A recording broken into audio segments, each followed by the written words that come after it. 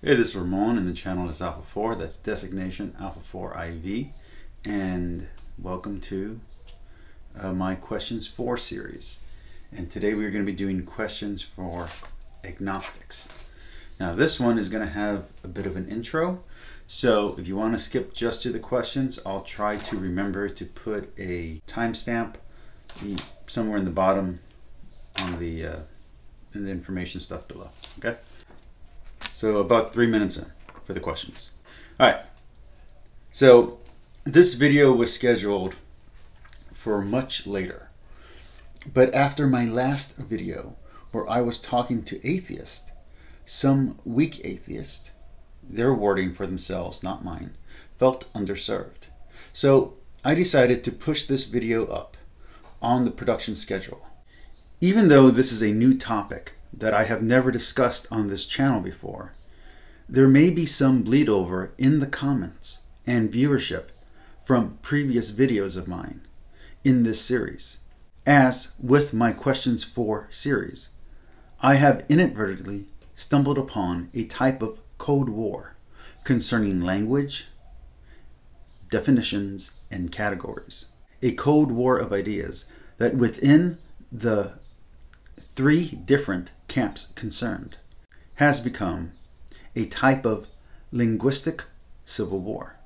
A war between those who use the term atheism as a theological and philosophical distinctive versus those who use it as a social identifier. These who use it as a social identifier are people that traditionally would have been called agnostic in other eras. This change has made the agnostics that use the word agnosticism as a theological and philosophical distinctive upset that they are now being lumped in with atheists. I have seen this argument from both sides, from both atheists and agnostics, in my previous videos in this series, where atheists say agnostics are just weak atheists, while agnostics say that they are not atheists at all. And I saw this line in the sand more clearly in a follow-up video where weak atheists were arguing that my definition of atheism did not include them. So let's begin. There are going to be 13 questions this time. So for those who want me to let them know how many questions I'm asking beforehand, there you go. So this will be question number 1. So here is my first request. As agnostic is a wide category with much variety and many subsets and hybridizations, could you please state how you identify yourself in your answers, replies, and responses? If you are of a hybrid or subgroup of agnosticism, which subgroup do you consider yourself to be? Agnostic atheist, agnostic Christian, agnostic Buddhist, apatheist, etc., etc. Question number 2. What would it take to make you a believer in a god or gods, or in a deity or supreme being of any kind? Question number 3. What would it take to make you an atheist? For this, assume I mean a hard or staunch atheist. Question number 4. Why not just label yourself a skeptic? Question number 5. What is your reason for labeling yourself an agnostic? Question number 6.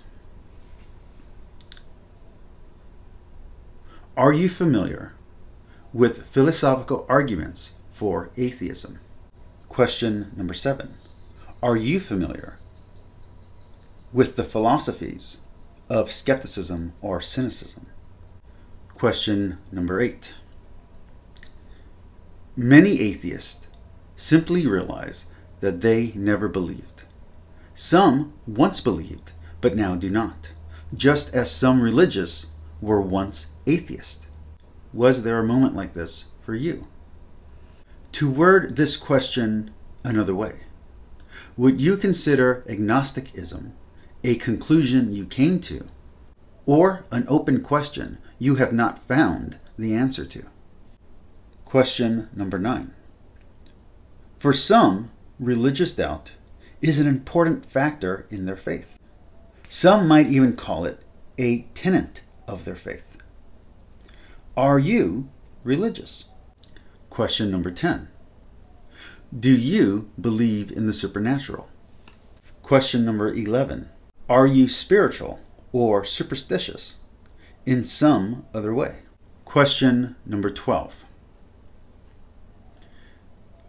Is there a doctrine or philosophy you ascribe to or that convinced you to become agnostic? And finally, question number 13.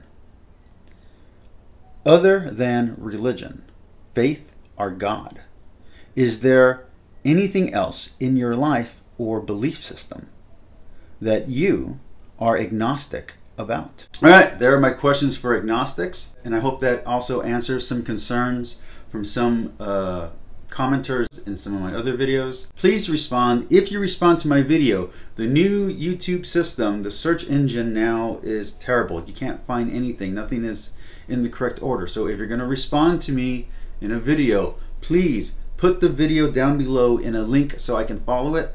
I realize I'll have to approve the comment because there'll be a link in it. That's fine. But I want to see your responses to these questions. So please put a link in the description to your video. Next week, I plan to hit 2 topics that some might consider controversial just by the title, but there will be no malice in my intent. And I'm really enjoying doing this series. It's really fun, and I'm enjoying the conversations, although some people clearly don't enjoy the questions.